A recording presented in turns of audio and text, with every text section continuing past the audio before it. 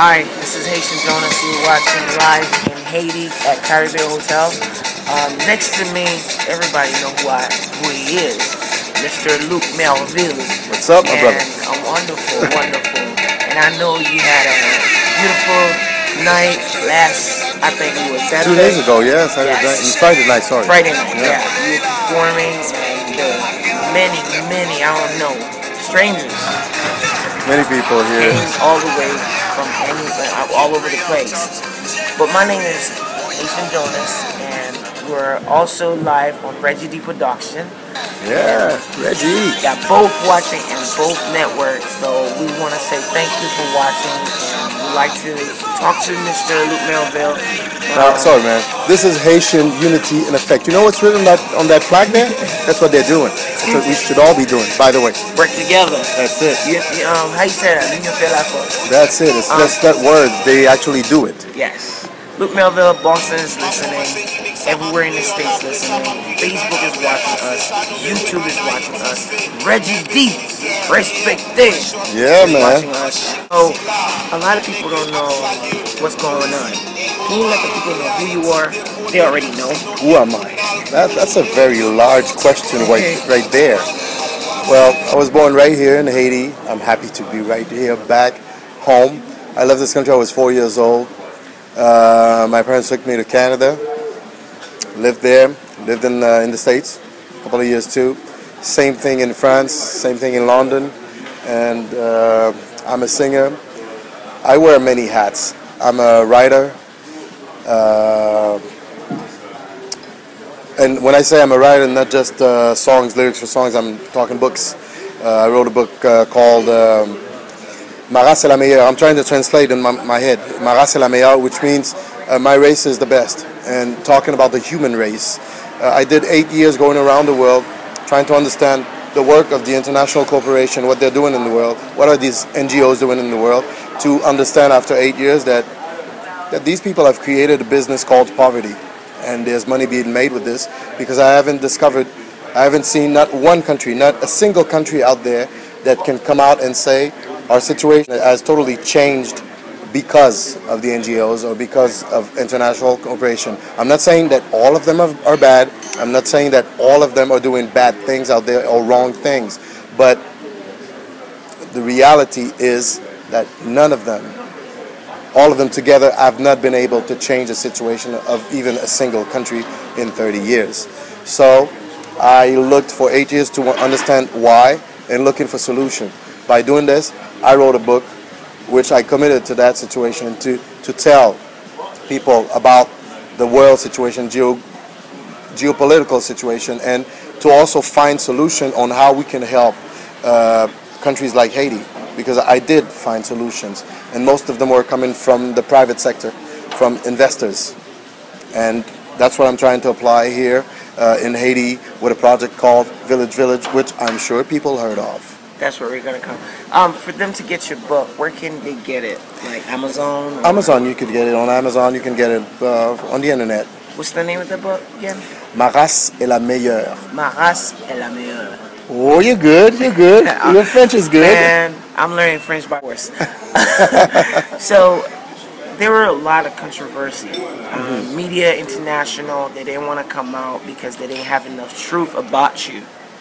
And they do their work. They do their work. And they do it well. They Yes. know you cannot just come out there with saying things if you do not have anything to back it up. Yeah. And also, I've worked for international medias such as CBC, the Canadian Broadcasting Corporation, which is the biggest and the most respected media in Canada.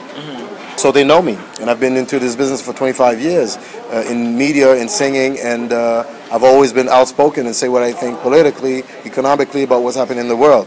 So basically, they know if anyone comes out there and said something about me, they'd have to really go and check it out before going outside or printing something and saying things.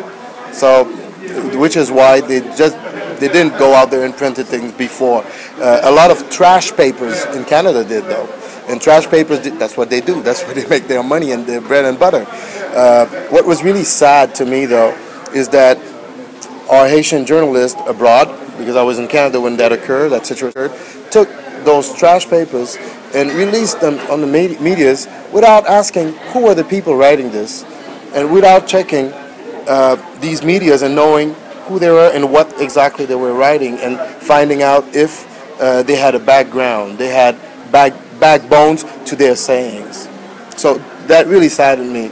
And I had to come back to Haiti. I did a press conference talking to these people and telling them, well, I know that we don't have maybe the infrastructure, maybe the know-how or the money or the technology to go and check everything out. But we have to be careful when anyone out there is saying something wrong about one of our own. I mean, for ages, people have been saying it's Haitians are fighting Haitians. Haitians are saying wrong against Haitians. It's always nice for some people out there. I'm not saying everyone, but for some people, it's always nice for them to see us fighting, to see us killing one another. And we know we're seeing it in the States, we're seeing it around the world. We have to avoid this. When something like that occurs, you have to sit with your brother and ask him. It's me to come out and just do a press conference. I would have. I had to call out a press conference. They did not ask me. When they had my number, they could have called me and asked. It's like they enjoy what they were doing. That's it. And it's sad. It's sad to see this, because we're talking about something about $50,000 disappearing. Yeah. It wasn't me. It was someone in my organization that did something. But it's like you have a company. Someone in your company does something that's not really cool for your company. But if you're the known person, it's you people are going to talk about. So basically, I never did anything, but it's me they were talking about. If I ask any of those journalists that wrote this about a year ago who that person was, none of them can tell me the name. That's right. You remember you spoke about this? Yes. I'll take you as an example. I'm sorry to do this. Yes. But I just want to prove my point. Yeah. Okay? Because you did speak about this too. What was the name of the person that did that thing in my foundation? They said it was your cousin. First, it wasn't my cousin. Yeah, that's what. First, that's what they wrote. But he wasn't my cousin. Yeah, I talk about it. But secondly, what was his name? I don't remember. You don't remember. No. Most journalists, I'm just trying to show you something. Yeah. Not that he's not professional and he's not doing his job. It's just that today the work of journalists have changed. Yeah. Most of them are not there to give you the news. They're selling you the news. They're selling you time. They're selling you paper. They're selling you ratings, and they're making money off of that. Yeah. So whether they're telling a lie or not, whether the news is actually verified or not, they don't really care. They're selling news. They're making money off of that. Sure. That's what most of them do. And if I go out there and ask any of them, who was that guy? They don't know. All they remember is me, because I'm the known figure. Where I did not do anything. And my name is all over the place. I have gathered in, let's say, the past 20 years, millions and millions of dollars, and no one out there could come out and say, Luck Mervil stole 1 penny. There's a history of 50,000, and they come at me, and it wasn't even me. So it's weird, you know? And we spent far more money we invested far more money into helping our country. I'm talking over $500,000. So who in his right mind would spend $500,000 to steal 50,000? It makes no sense. But people don't think. You know, they don't think, because these things are not, people don't tell you these things. So you have to really go deep before you put someone down. And that's the especially reason, when he's one of your own. Mm-hmm. That's the reason why that I take the opportunity to ask you a question regarding this. So when that person, they said that he stole money, what happened to him? You see, first, I'm not naming his name. Yeah. Because I believe it's not worth it. Yeah. And I believe that I don't want to do the bad work a lot of people have done. And I took the whole responsibility, because it's my organization. Someone in my organization did something, so I had to deal with it. But I had to deal with it accordingly. That's it, with the law. And if someone does something, before I accuse, I have to find real ground, real proof before I do anything. And actually, at the end of the story, we realized that he had made a mistake.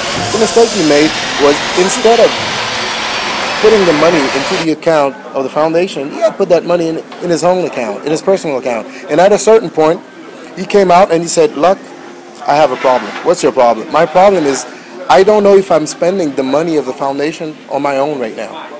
Eventually, what I said, "Hey, this is 2011, 2010. This is Canada. We have technology. We'll go to your bank. We'll check your bank account, and we'll take every number, and we'll check every penny that went out of there, and we'll find out where the money went." It actually not only went into Village, the project, but he was actually using his own money. So not only he used the 50,000 for Village, but he had also used some of his own money. So basically, although he had made a mistake by putting this money on his account, he didn't do anything wrong. Actually, he spent his own money on Village. So it's the contrary. But when you have things like that, you go back to the medias and you say this, and you have proof. So you did the right thing. I did the right thing. I didn't accuse someone without knowing. Now, medias, you give them this.